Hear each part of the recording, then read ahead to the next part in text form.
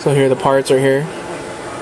The Xbox, pump, radiator. My goal for tonight is to get this pump, get this fan. I'm going to solder the harnesses together so it's a little bit cleaner.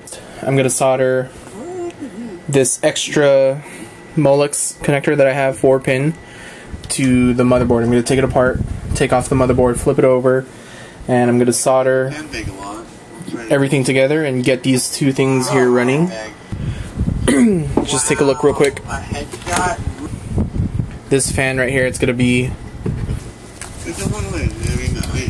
looks like it's going to have to be mounted like that. And then this little recessed area right here is going to go around the USB terminal right there. So it should fit on like that. Oh my god, dude. The pump, I'm going to remove this entire fan right here and remove that entire grill. And this pump will probably go, you know, I don't know, something like this maybe. It'll probably be like that. Reservoir will probably just go like this. Alright. I just removed all of the bolts.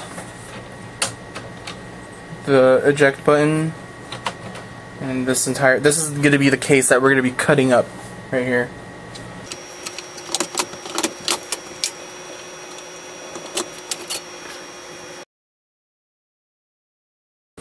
So everything's removed. Here are the contact points that we're going to use. Soldering iron is nice and hot, so this is how it's going to be done. Pin 1, 2, and 3, those are the grounds. These 3 right here. And then the ones underneath that, 4, 5, and 6, are 12 volt. The 12 volt will be the yellow. The grounds are black. And then pin number 8 is a 5 volt. And I think that's a switched 5 volt, so that would be perfect for LEDs and whatever. And also the 5 volt on here is the red.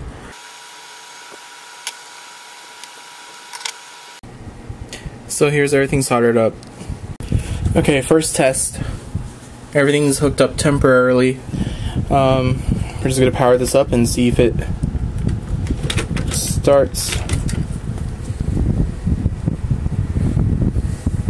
Fans are spinning. Everything's still good to go. Alright, moment of truth right here. We got the fans back here hooked up, just sitting here. And then we got the radiator fan, the intercooler, and the pump. Let's see if it turns on. There we go. Radiator fan. Water pump. Now I'm going to start hard wiring everything. I already cut off the harness for the pump. The pump is 12 volts. This is going to be hooked to the yellow and the ground wire off of the Molex.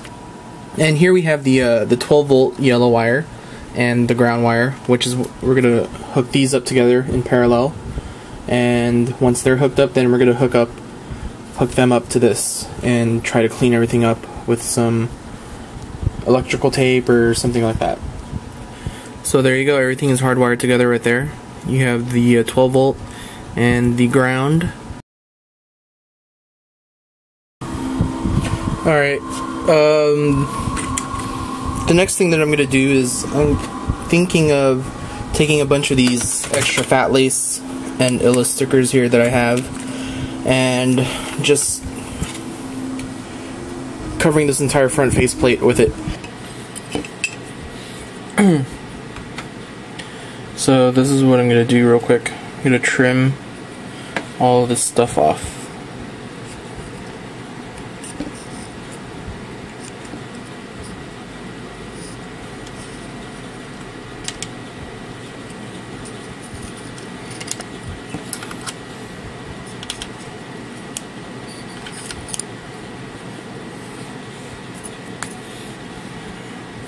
Now it's really flush.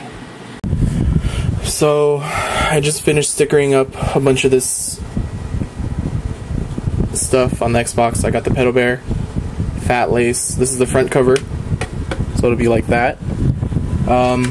USB port, I'm going to leave it alone for now. And then I got the reservoir cover, or the reservoir brackets. These were starting to rust up because they've been sitting in my room for I think half a year. So this kind of worked out well. I'm gonna be leaving it alone for now.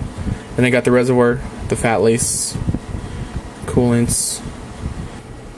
Okay, so I just finished applying the stickers to the DVD drive. Okay, to remove these clamps here, you really got to get something to pry it.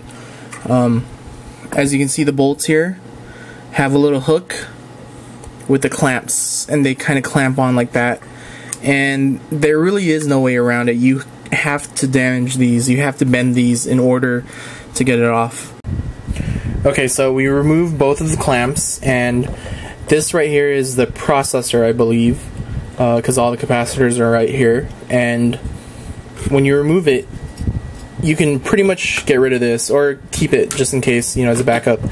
But you're going to have to clean up everything on this processor. There's some what do you call it? Thermal grease.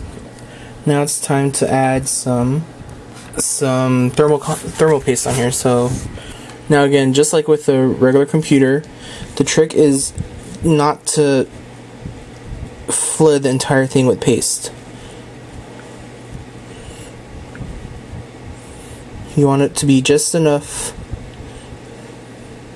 to skim everything.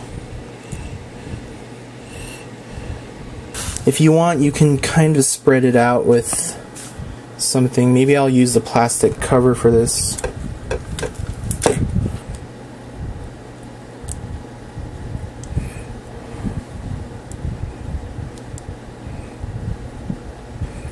And try to get off as much of the excess as you can.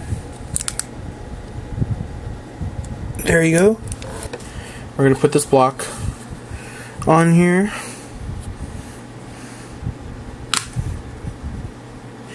So what you do is you tighten here, here, here, here, and then here, here, here, here. The reason why you do that is you torque everything down equally on all sides, instead of it being tighter on one side and not as tight on the other. I have two fittings that I need to put on this thing. Two barbs.